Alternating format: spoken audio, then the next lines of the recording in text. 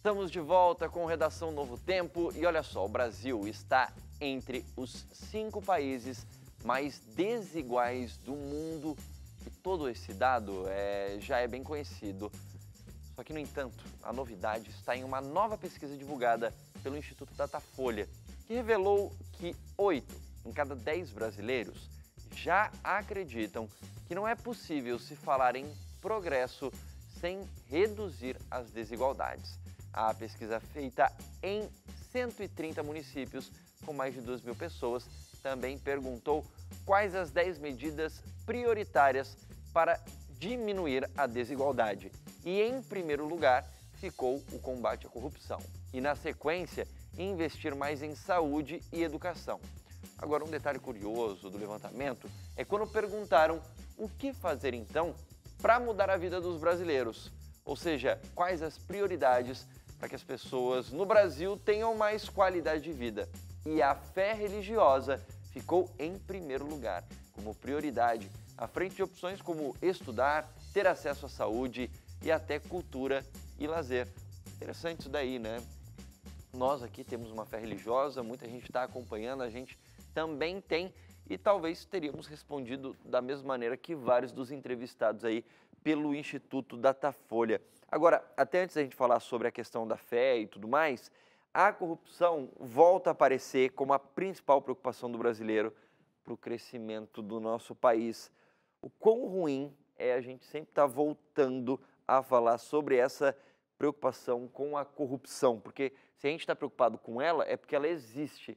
E o que é que isso significa no nosso dia a dia, inclusive? Eu acho que, não sei se é tão ruim, porque eu acho que quando o brasileiro compreende, porque a corrupção, ela não é de agora, que, né, não é da Lava Jato para cá, né? Ou seja, né, nós estamos falando de um longo período, né, enfim, em que a corrupção existe. Então, eu acho que essa noção de que a corrupção, sim, o desvio de verbas que podia estar sendo um benefício para, enfim, para a comunidade como um todo, é bom que eles compreendam a comunidade como um todo, é bom que nós compreendamos a importância de se lidar com isso de uma forma diferente. Agora, não compreendendo que a corrupção precisa ser mudada lá no âmbito político, econômico. Não, precisa ser mudada aqui, né, no nosso patamar, né? Então, acho que é interessante que eles compreendam isso, mas ainda assim, o porquê eles elencaram a corrupção, tem muito a ver com a corrupção política.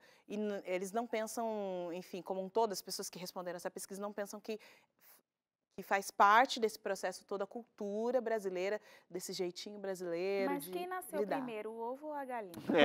A política. Entendeu? Porque assim, se a gente política é formada por pessoas. Né? Se a gente tem, a política é formada por pessoas que representam outras pessoas, mas e aí, se meu representante é corrupto, eu vou ser corrupto também, aí acaba que sabe, vocês entendem? É o que a gente estava falando no bloco anterior, sobre a questão da bagagem. Do jeitinho brasileiro. Do jeitinho brasileiro. Não justifica o jeitinho brasileiro, mas ao mesmo tempo, por que a gente precisa de um jeitinho brasileiro? A gente tem uma carga tributária altíssima. E aí, o que eu faço? Pego ali meu sobrinho, coloco ele como meu dependente, pego a escola para poder reduzir o desconto do meu imposto de renda, né? Então, tipo assim, quem nasceu primeiro, o ovo ou a galinha? E outra coisa que eu acho muito legal é que hoje a justiça, ela está tendo mais autoridade, mais autonomia para investigar as instituições políticas, né? Então, a gente nunca viu na televisão um ex-presidente preso, o primeiro presidente ainda no exercício do mandato sendo investigado, que foi o caso de Temer. Então, isso também é uma coisa positiva. A gente vê a justiça investigando essas instituições. Diminui um pouco, né, essa coisa que as pessoas têm de que se fosse comigo, eu seria punido. E se você vê uma pessoa do alto escalão da política cometer um tipo de corrupção, agora tem uma coisa que é muito interessante dentro disso que a Carol e você, Luiz, comentou. A gente entrevistou na Identidade Geral para uma reportagem de corrupção, tanto o advogado Modesto Carvalhosa, que trata diretamente com isso, quanto um jornalista que se chama Fabiano Angélico, se eu não me engano. Ele é jornalista e investiga essas questões da corrupção. E ele falou assim, eu não me alinho muito com essa ideia de que existe uma corrupção horizontal, ou seja, o político é corrupto e eu sou corrupto. O povo brasileiro não é um povo corrupto por natureza, mas a corrupção passa a existir por uma coisa horizontal, ou seja, os políticos roubam eu visualizo aquilo... Vertical, no caso. É vertical. Vertical, muito obrigado. Os políticos roubam, eu visualizo aquilo e aí eu, dentro do sofrimento que eu enfrento na minha vida, das dificuldades que eu enfrento, eu acabo dando um jeitinho. Então, talvez sim, hoje tem a questão da oportunidade. Se eu tivesse a oportunidade de roubar mais, se eu roubo aqui um pouquinho, talvez eu roubasse mais. Mas essa corrupção, dentro do que você perguntou, quem nasceu primeiro? Talvez os políticos. Talvez uma corrupção que surgiu da sociedade, mas que se manifestou de uma maneira grandiosa com os políticos. Só que só ressaltando que isso não justifica que a gente, né, que a gente seja corrupto. Isso não justifica. Vamos andar na linha aí, minha gente. Agora, corrupção associada a político hoje no Brasil. E isso é muito ruim. Um dos principais entraves, de acordo com o levantamento feito por essa pesquisa, né, para os brasileiros, é a corrupção. E para ajudar nesse processo, precisa diminuir as desigualdades, é outra coisa que surgiu. Aí surge a questão da fé religiosa como uma das prioridades do brasileiro para mudar a vida do próprio brasileiro. De que maneira a fé religiosa parece poder contribuir? Porque ali não explica, é só um dado. Qual é a prioridade? Fé religiosa, ok, mas ali não necessariamente tem a explicação nessa pesquisa. Seria fé religiosa por isso, por isso e por isso. Não tem essa resposta. Mas dá para a gente discutir um pouco sobre essa questão, de que maneira a fé religiosa pode ajudar a diminuir a corrupção, ou pode ajudar a diminuir as desigualdades. De que maneira a fé religiosa pode trazer esse tipo de raciocínio, talvez? Acho que o princípio da fé é o amor. Se eu tenho amor, eu consigo olhar para o outro de forma que não prejudicá-lo, né? E se eu não quero prejudicá-lo, vai eliminar boa parte do processo de corrupção, né? Eu acho que 1 Coríntios 13 aqui, né? Exatamente. E eu acho que também os princípios religiosos, independente da denominação, é a honestidade. Então, quando você é honesto, você evita essa questão da corrupção. Outro princípio, você precisa, o seu corpo é o templo do Espírito Santo, então você precisa cuidar da sua saúde. E aí já vem outra coisa também, porque eles falaram, né? Que é educação, saúde. Fé religiosa, 28% dos brasileiros acham que isso é prioridade para mudar de vida. 21% dos entrevistados, estudar é a prioridade número 2. E terceiro, ter acesso à saúde. Então, eu acho que acaba que está interligado, né?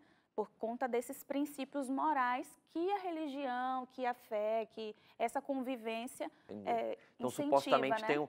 teria uma ligação entre um raciocínio de que, olha, você ter uma fé religiosa pode, de alguma maneira, ajudar a você colocar a mão na consciência e buscar ser honesto, fazer a coisa certa. Obviamente, a gente sabe que mais pro outro. Olhar para o outro, para diminuir essas desigualdades.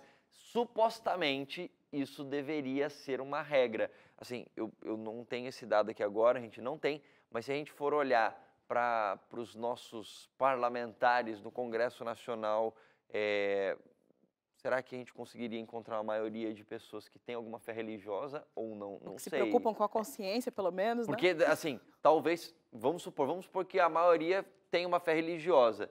Na prática, isso se transforma em uma coisa real? E você sabe que quando eu vi essa pesquisa, mesmo sabendo que o Brasil é um país religioso católico, né? É um país religioso. A maior parte dos brasileiros são cristãos. Acho que 64% são católicos, você tem uns 22% são evangélicos. Então, pelo menos 80% dos brasileiros se considera cristão. Se considera cristão. E mesmo assim me surpreendeu o fato deles terem colocado a fé em primeiro lugar, maior número de pessoas terem respondido a fé em primeiro lugar, mesmo assim, né? Porque como índice de diminuição de desigualdade, né?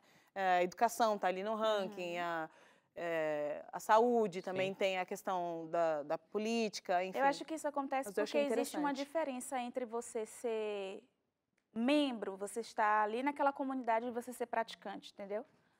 Mas mesmo a noção de fé, não estou nem falando assim se está vinculado a uma instituição, né? Mas assim, essa noção de que a fé, ela pode sim mudar a desigualdade. Né? Mas é porque assim, a gente tem muito católico, com base em quê?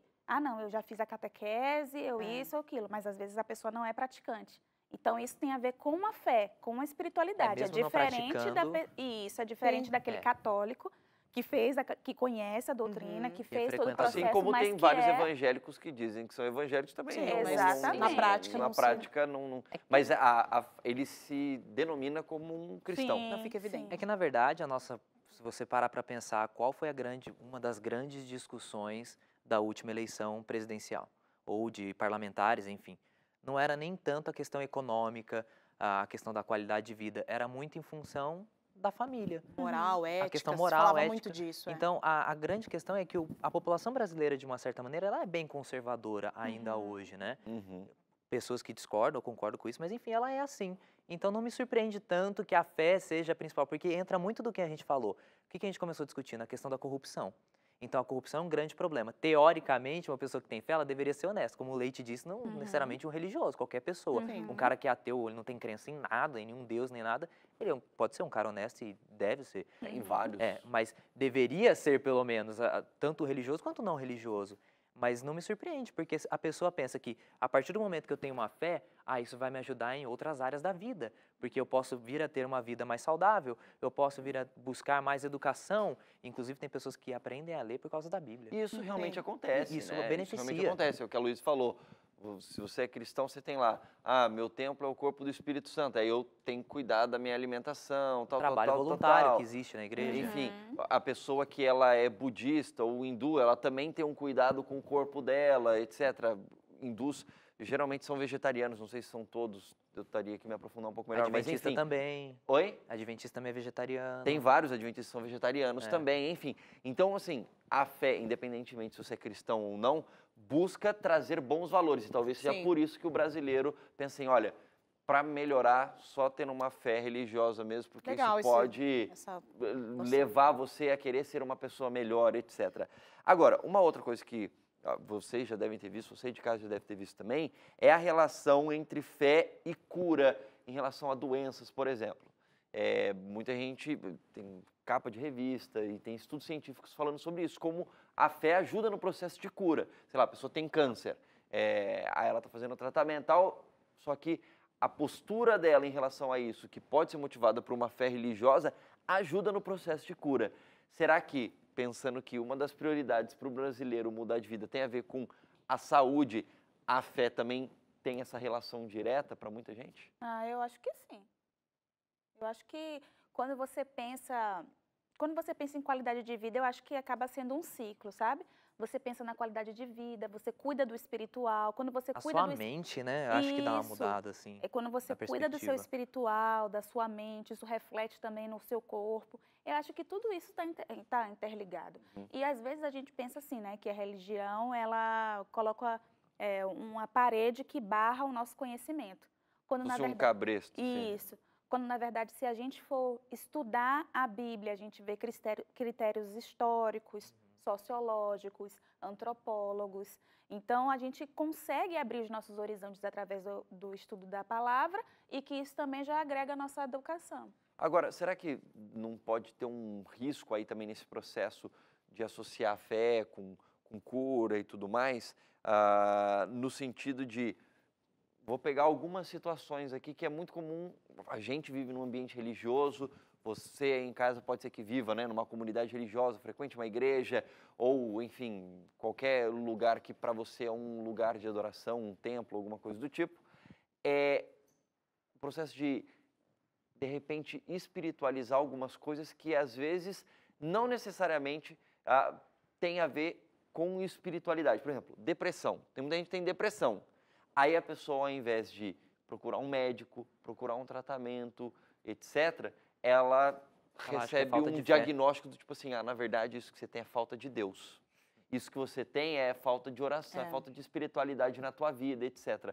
Não corre esse risco também, às vezes, da pessoa tentar, de alguma maneira, eu não vou dizer espiritualizar demais as coisas, porque quem é religioso, você vê espiritualidade em tudo, sim. Mas às vezes você não consegue ver a parte que tem a ver com o ser humano, sabe? Tipo, olha, Deus ele cura, ele faz milagres, mas ele também capacita pessoas profissionais para te ajudar nesse processo de cura. Acaba não ponderando, né? Exato. Não colocando ali na balança. Porque tem isso, não tem? Em várias comunidades em relação não, isso aqui deixa que Deus vai cuidar. E a pessoa não faz nada em relação a isso. E outro ponto, inclusive em relação à saúde. Eu acho complicado você discutir isso, porque não dá para você mensurar a fé.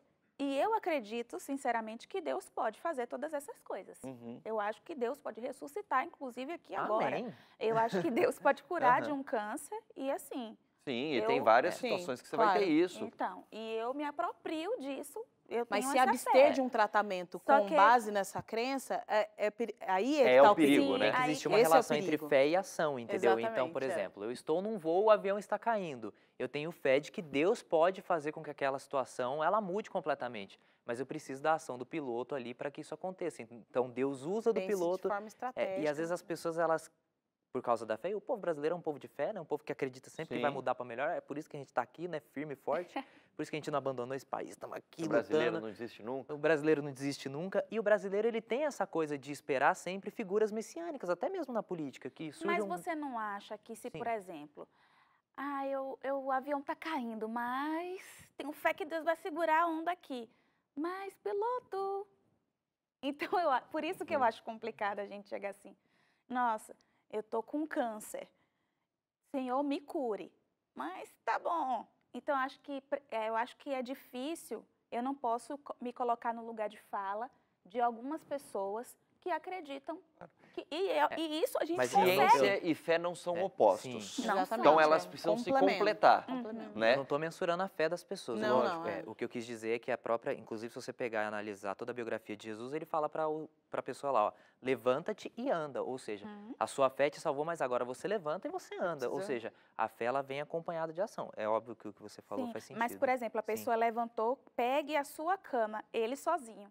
Então, assim, é por isso que eu acho meio que complicado. E, inclusive, a gente tem pesquisas científicas que falam, olha, a pessoa teve aquela fé, ela teve aquela espiritualidade e aquilo ali curou a pessoa.